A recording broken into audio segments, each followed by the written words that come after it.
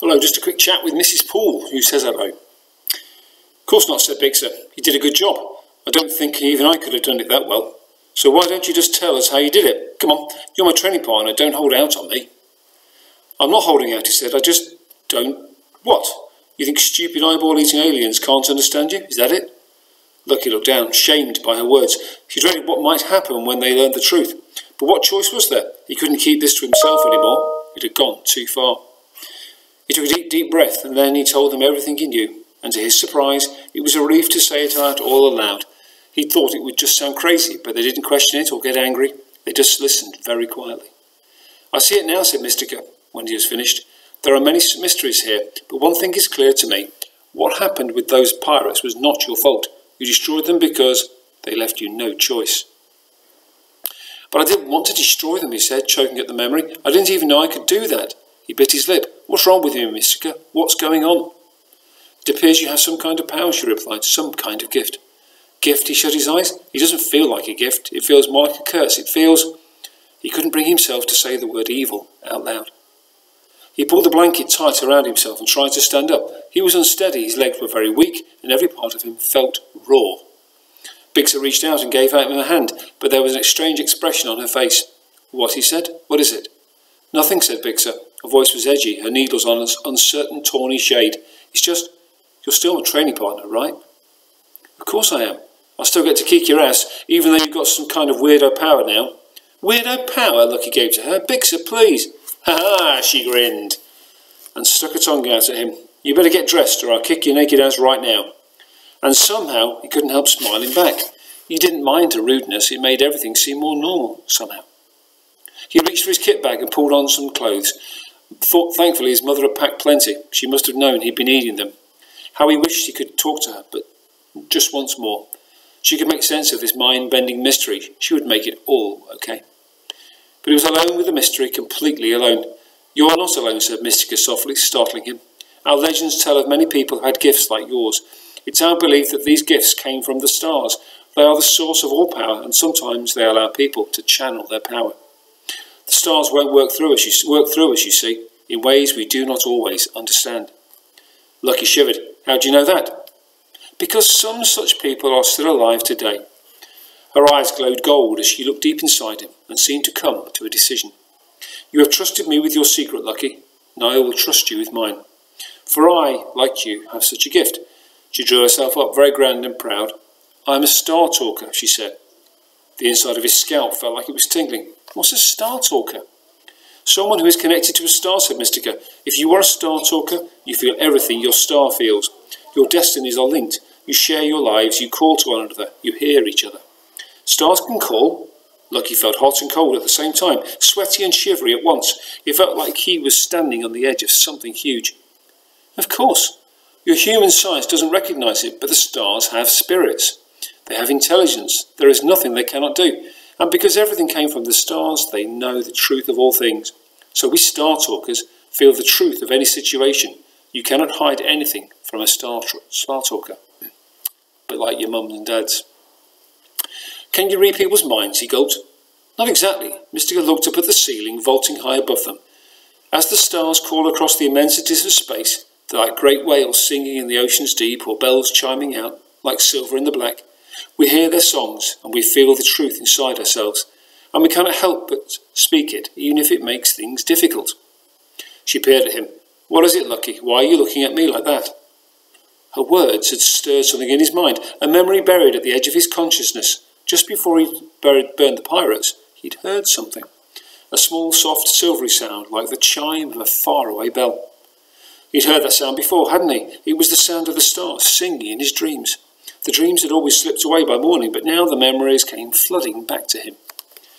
I think I might have heard the stars too, he stammered. Mystica peered into his eyes. Indeed?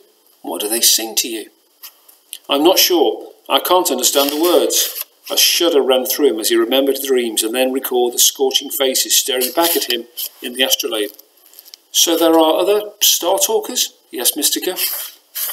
As many as there are stars.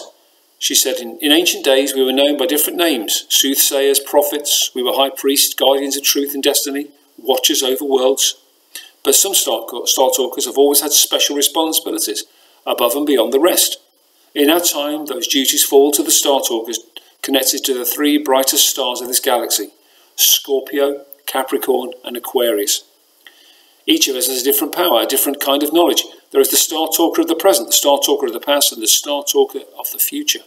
You're one of them? I am the Star Talker of the present, said Mystica. I feel what is happening right now, in this moment. This is my domain.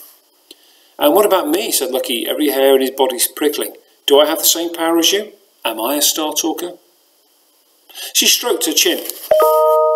Well, I know who the Star Talkers of the past and the future are, and you are certainly not one of them. Besides, I've never heard of a Star Talker who burst into flames. But these are not ordinary times. Anything is possible. You may be a new kind of Star Talker, one we haven't seen before. She glanced at Bixer and Frolix. They had both looked away. Be sure of one thing, though. Having a gift like this is never easy.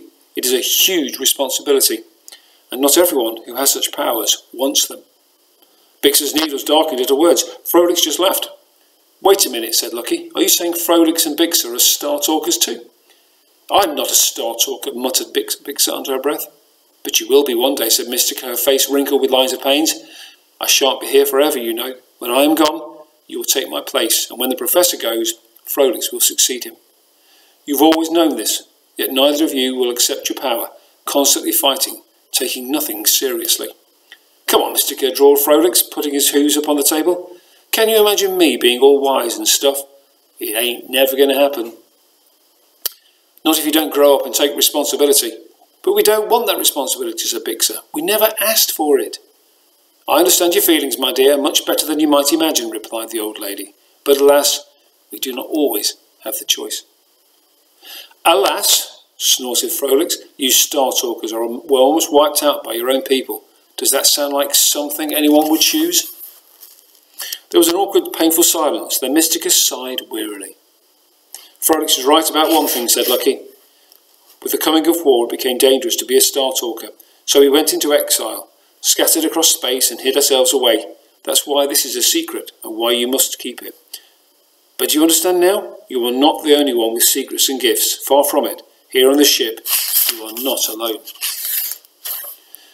He stared at each of them in turn. Not alone. The words comforted him a little. So what do you think I should do? He asked her. I cannot tell you what to do. Others may have their opinions, but only you can know for sure. So I think you need to learn more about this gift of yours before you make any decisions. She coughed, a painful fit that shook her own body. She drew her furs closer around her and adjusted her headscarf. Does anyone else know about your powers? She managed to say at last. My mother knew. She said my father warned her if it was going to happen, so he must know too. And then you were right.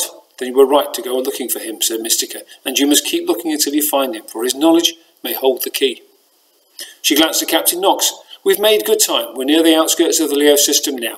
I can take you to see the Professor and get your asteroid repaired. Oh, thank you, said Lucky. Thank you so much.